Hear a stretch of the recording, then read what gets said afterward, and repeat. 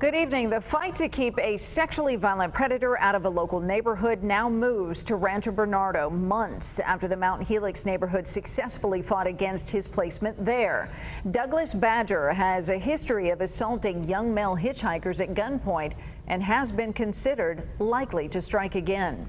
Fox 5's Kasha Gregorczyk spoke with residents in the Rancho Bernardo neighborhood that's in between two golf courses and near the 15 freeway. She joins us from Rancho Bernardo with their reaction. This is the house here behind me that's being proposed. It sits on a golf course in a very family-friendly neighborhood, and neighbors tell us they are prepared to fight against this recommendation. Initial reaction was, who thought this was a great idea? Gentleman has to go somewhere, but who thought this was a great idea? Within hours, neighbors in Rancho Bernardo were speaking out against the announcement a sexually violent predator may be moving into this home on Frondoso Drive. We've got 3 to 5 schools within 2 miles. If the judicial system is under the impression that Rancho Bernardo is the same community when it was developed in the 60s and 70s, a retirement community, that's not the case. It's completely turned over. Tons of young families.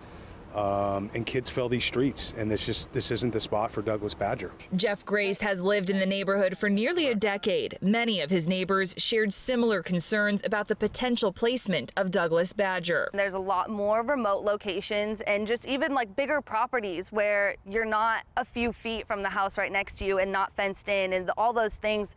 Here, there's just so many access points, so many opportunities, so many people around in such a small area. Badger, now in his late 70s, has a history of assaulting young male hitchhikers at gunpoint.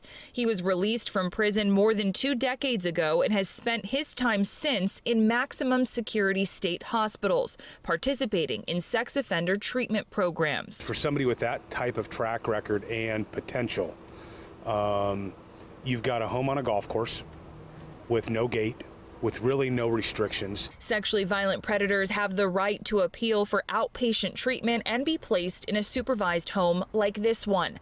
But neighbors are already joining together to say, not here. With a disorder that is likely to offend again. So if they're thinking that and diagnosing with that and feeling that, I think that we all have the right then to think that that is a possibility and could happen. A hearing will take place on October 29th at 9 a.m. where people can voice their comments or concerns. Now, we did not speak to any neighbors who were in favor of this idea, and so far, no one has heard from the property owner. Reporting from Rancho Bernardo, Kasha Gregorczyk, Fox 5 News.